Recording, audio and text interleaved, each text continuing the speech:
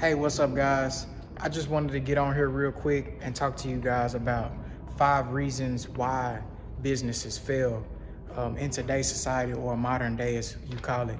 So number 1 would be poor cash flow management. Number 2 is inability to innovate and adapt to change. Number 3 is unwillingness to separate personal from business. And number 4 is weak marketing, advertising, and lack of social media impression. And number 5 is attempt to grow too fast or over leveraging yourself. So let's break down number 1 and what exactly I mean by poor cash flow management. So when you have a business, you have to manage all of the resources and revenue that come into your business. Like right here, I've got 6 vehicles in here. I have to manage these vehicles properly. So when I sell a unit, it is completely up to me, being a one-man operation, to know what to do with the capital when I sell one of these vehicles, right? So where businesses fail, they take maybe the money that they had invested into that vehicle versus the profit on that vehicle, and they will mix those two numbers. So it's perfectly fine with putting your profits back into the business, but you have to track down how much you made on that unit. Meaning, so let's take, for example, I sell this vehicle. If I have $10,000 in this vehicle, right? 10,000. I sell this vehicle for $14,000. That means I netted, or I grossed a profit of $4,000. So I'm gonna take that $10,000 and I'm going to invest it back into my business. But I'm also going to separate that $4,000 that I made in gross profit, net profit, right? And I'm going to split that. So maybe I'll pay myself, I'll pay, whoever I sub work out to, or employee, whatever the case may be. But you have to allocate those figures properly, right? Me personally, I will probably put that $3,000 back into the business and pay myself $1,000, whatever the case may be, right? So that's number 1.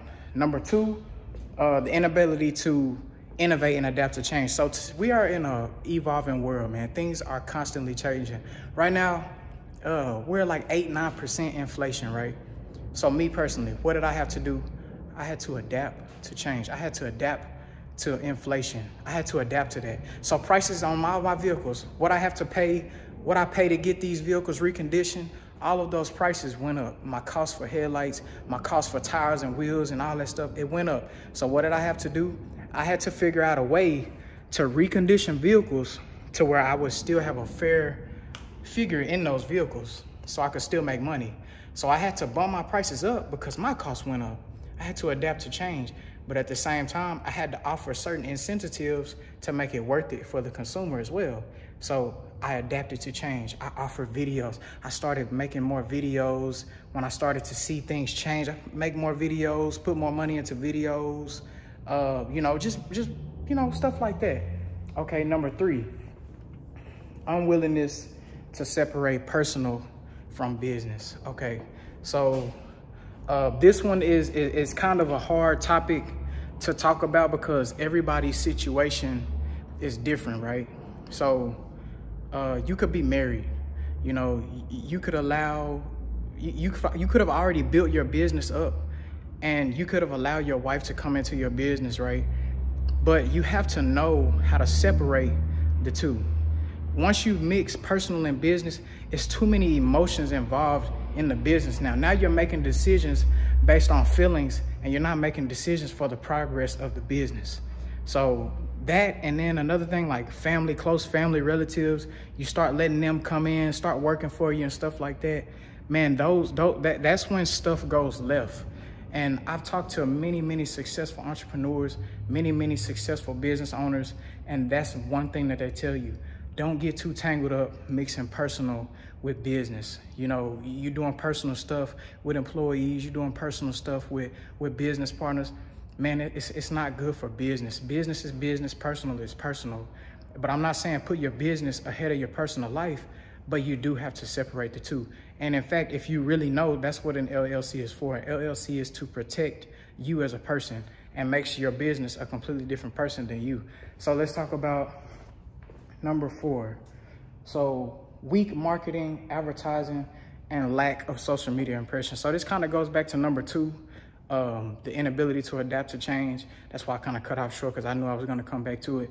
So this just basically kind of comes down to modern day. So now it's more Facebook, Instagram, Snapchat, you know what I'm saying? That's the new wave. Twitter, you know, that is how you market your business nowadays.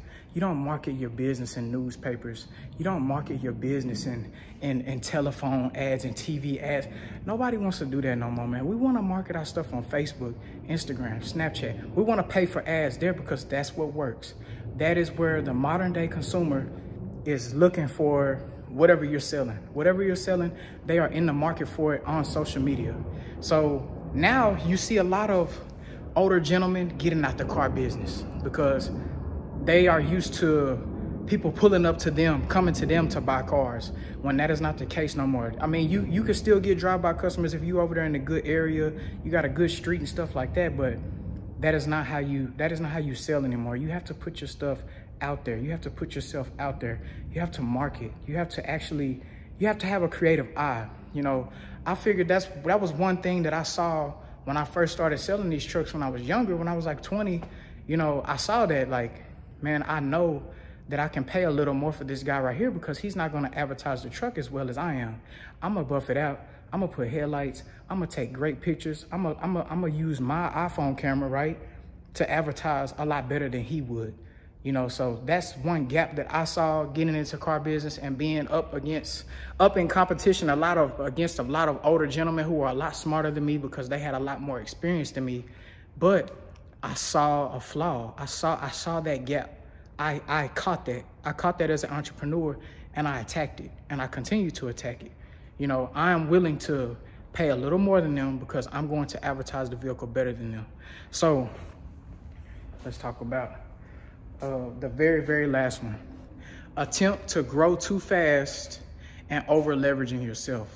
So what I mean by this is when you try to take on too much, so basically leverage, you know, debt, borrowing money.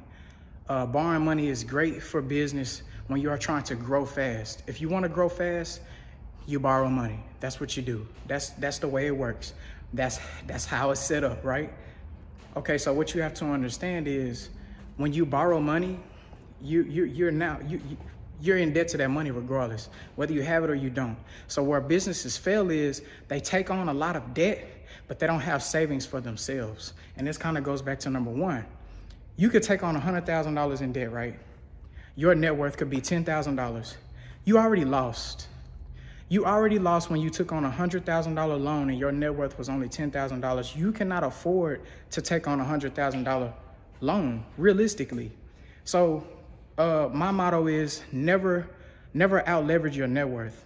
That is my number one motto. Never out leverage your net worth. So if I'm worth $300,000, right?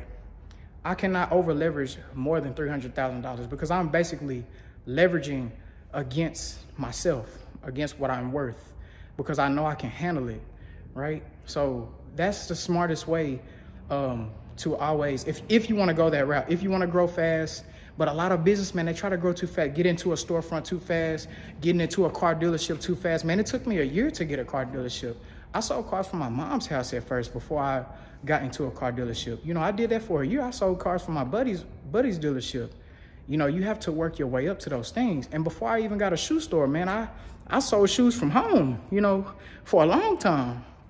But the reason why this topic was so important for me to do is because I'm coming up on me and my partner are coming up on our 5-year anniversary for when we started our Playa Soles business. I have a shoe store as well. I have another business, and we're coming up on our 5-year anniversary. So that's something that I really just wanted to talk about because it's a very, very big deal, man, because a lot of businesses in the next year or two, you're gonna see a lot of small businesses, a lot of medium-sized businesses, you're gonna see them fail because they didn't manage certain things properly. They didn't manage their resources properly. You know, and this is a perfect time to where you start to look back in your business when things slow down, you sit back and you can just kind of see like, how am I able to stay afloat? And you break those 5 things down and you see, you know, okay, I have savings. I have an emergency fund. I can protect myself if things go left, right? And those are the things that keep you safe. They keep you safe. So, man, if you're in business for yourself, man, anything like that, man, keep these 5 things in mind, man, because they are very important. And like I tell any youngster coming up or anybody in business, man, the number one thing you can do, it always comes back to the money, man. Make sure you are saving your money. If you make a profit, save it, man. If you make a profit, put it back into your business. But when you put it back into your business, you gotta know where it's at. You gotta know where it's at. So if I sell this truck right here, like I say, 14,000, I make a profit of 4 grand because I had 10 in it, and I take 1, pay myself, take 3, put it back into the business, but I put that 3 in this truck right here. So when I liquidate this truck right here, I need to be able to grab that 3, right? And I need to be able to grab the profit that I make on this truck and put it into it, roll it over into another truck. That's how you come up, man. That's how you come up. So please, please, please, man, that is number 1. Manage the money. If you can manage the money, everything else will fall in line. You'll be able to put other people in position to take care of the rest for you if you can manage the money properly. Money and people. Money and people. You have to be able to be good with people as well. But yeah, man, I just wanted to touch on that real quick. Just a straight through video, no cuts, no edits, no nothing, man. I just did this off the dome. I just wanted to get that off of my chest real quick because I've been having a few people kind of want to get to know me and stuff like that, but I'll do a separate video on that. But man, I appreciate the support. I appreciate everybody who watching. Man, please like and subscribe for the YouTube algorithm. And I look forward to doing some more, communicating with you guys. I appreciate y'all. Y'all take care.